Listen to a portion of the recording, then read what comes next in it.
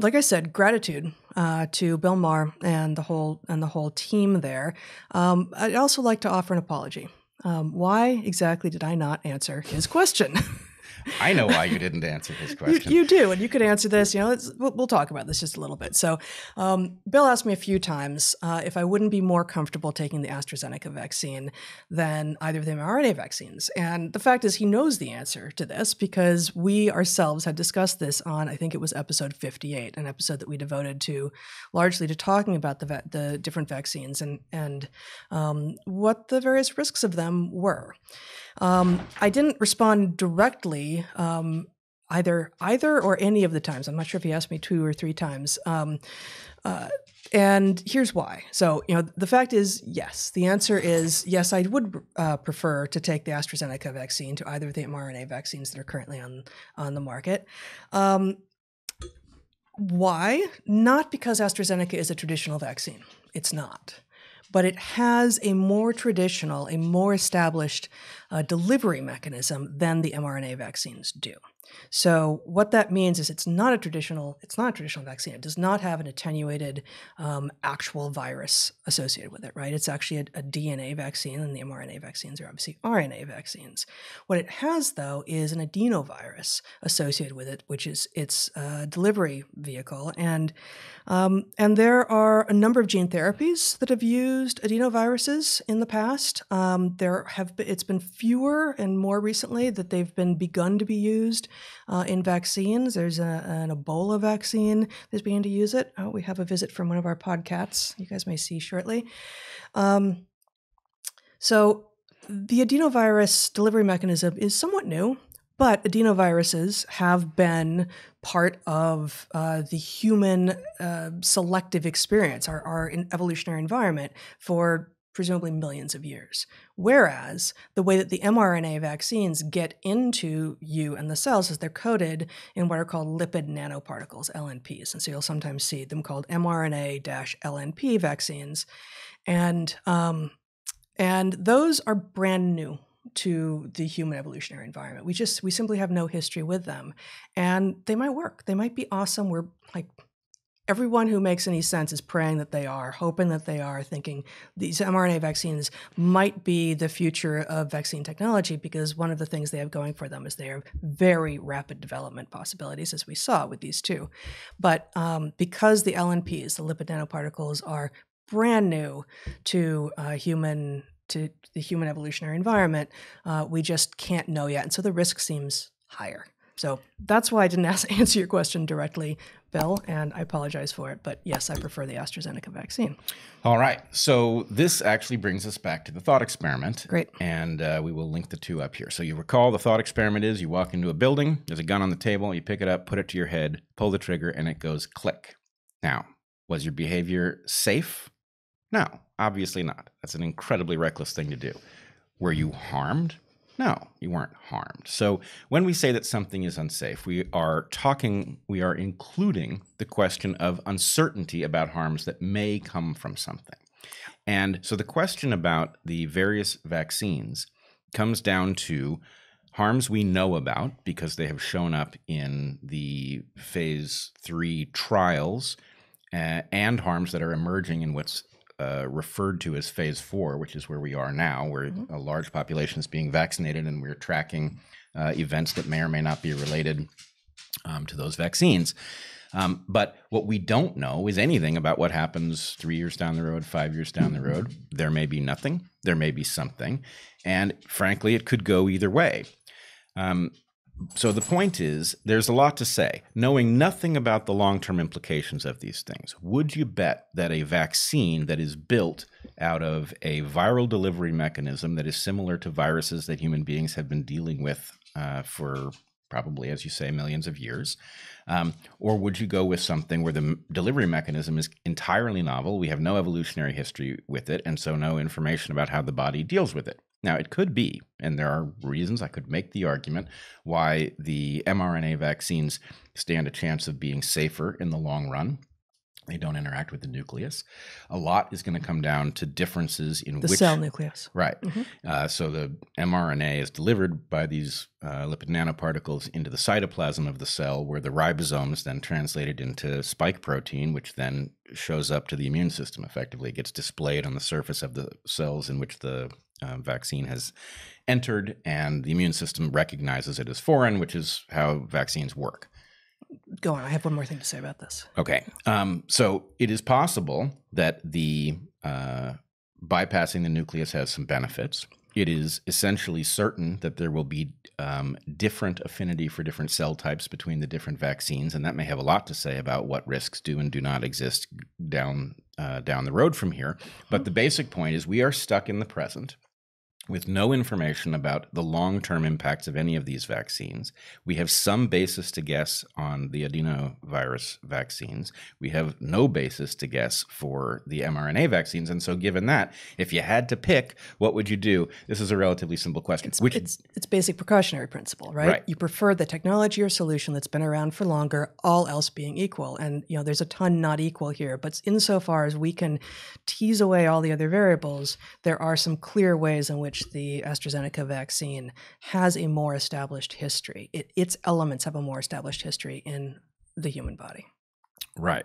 And so if you think now back to this little thought experiment and the conclusion that putting a gun to your head and pulling the trigger is definitely unsafe, but not necessarily harmful, therefore safety is about risk, then the question is, well, what is the risk? Now, the harms could go the other way. There's so much complexity here that it's very easy. We could put together a dozen scenarios in which the actual harm that we would know about 10 years, 20 years down the road would go the other way if it shows up at all. So the problem is it's very hard to get all of that nuance into a very tight discussion in the context of something like Mars show. Conversation. Yes. Yeah. So I guess actually one more thing, as long as we're talking once again about vaccines, which is not mostly where we're going to spend time today. It occurred to me actually when we were down in LA before we went on real time last night. You and I were both reading up some more on some of the literature that's out there, and something that many people will have heard is that both the Pfizer and the Moderna vaccines need to be stored at extremely low temperatures. And most people will not have stopped to consider why that might be. In part, maybe in entirety, at least in large part, it's because RNA is very, very susceptible to decay, and that you can basically stall the decay out by keeping it in at such low temperatures that it can't. But not only is it susceptible to decay, but once it gets into the space between the cells in the body, you have ribonucleases all over the place that are just waiting, primed to destroy RNA. And so this, the lipid nanoparticle coating the vaccine is basically a way to sneak the RNA past the intercellular space into the cells. And what all of that means, one of the implications, I think, and I don't think I've seen this anywhere else, is that if there is an error in transportation, in storage, in taking too long after you've taken out of the freezer and gotten it into your arm, it is likely, actually, I would think, that these vaccines actually lose efficacy. And so you are going to get something close to a binary situation of this vaccine is either as effective as it can be, and this might mean that it's actually our mRNA vaccines are actually really close to 100% effective, because what you have sometimes is a failure to keep the vaccine cold enough such that the RNA is already completely degraded by the time it gets into you, such that it's not effective at all. And so what you might expect with the mRNA vaccines, this is a prediction I'm making, is extremely high variance, actually, that you will be less likely to have some protection within an individual. Rather, you would have this worked because the vaccine did what it was supposed to, because it was kept at the storage in the storage way that it was required to, or it wasn't, and therefore it was just getting a placebo. effectively. Well, so I don't see any reason to expect a binary. I agree with your prediction about the variants. But in effect, there's some threshold we're shooting for. Ideally, with a virus, you want to see cellular immunity emerge. That is to say, T cells that are responsive, in this case, to the spike protein that is being encoded by the mRNAs that we're delivering to the cells. You want to see T cells that react to it. That would tend to give you a good lasting immunity, which is, of course, the objective of the vaccine. And so there's a question about how much of the mRNA has to actually survive to get into cytoplasm, to be displayed to the immune system, to get that response. There will be individual variation. There will be individual variation for reasons that probably have to do with variation in individual immune systems. There's also going to be a certain amount of luck, which cells actually get reached by this, slurry that's going to be injected into people. It's going to hit some cells and it's going to enter them, and how well it is displayed to the immune system will matter. I also wonder how this interacts with prior exposure to COVID, right? So the fact that this spike protein is something that some immune systems will have seen and some immune systems will not have seen raises questions. So anyway, I would expect a lot of variants. And the degradation, basically, if just simple chemistry tells us that if the low temperatures are necessary in order to keep these molecules viable, in order that they make it into the cells, that those that have been kept out of the freezer too long, and we've heard multiple stories now of what's the word?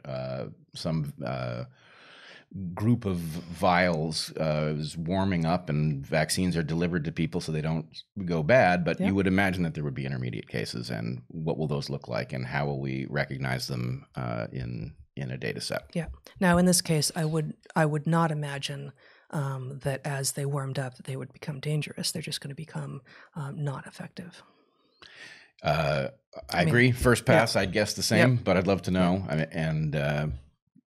Hopefully what happens is the stray mRNAs do just get chewed up in the normal course of the interstitial space being cleared.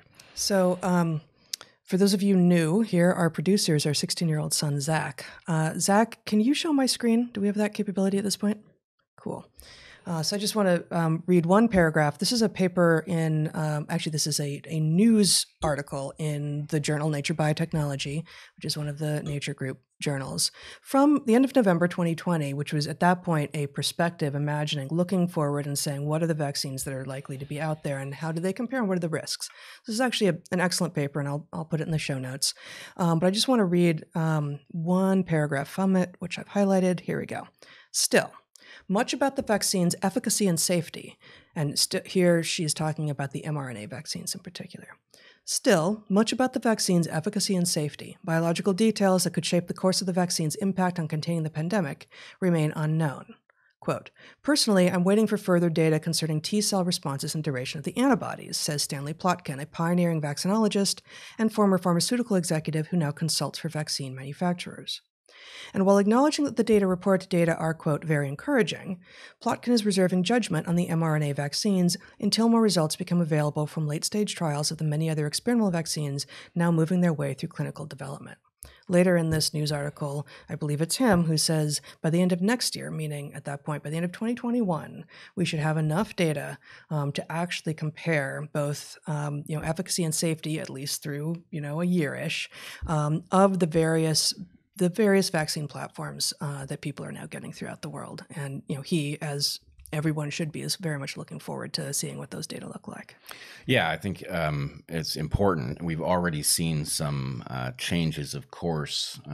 For example, cautions about pregnant women not getting vaccines that... although on that one. Yep.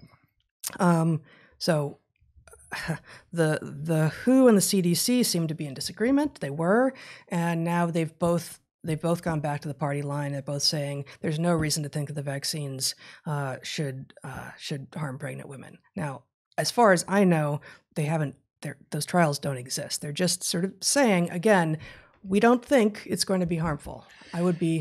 I would be very cautious if Yeah. I was pregnant about getting anywhere near a very newly developed vaccine.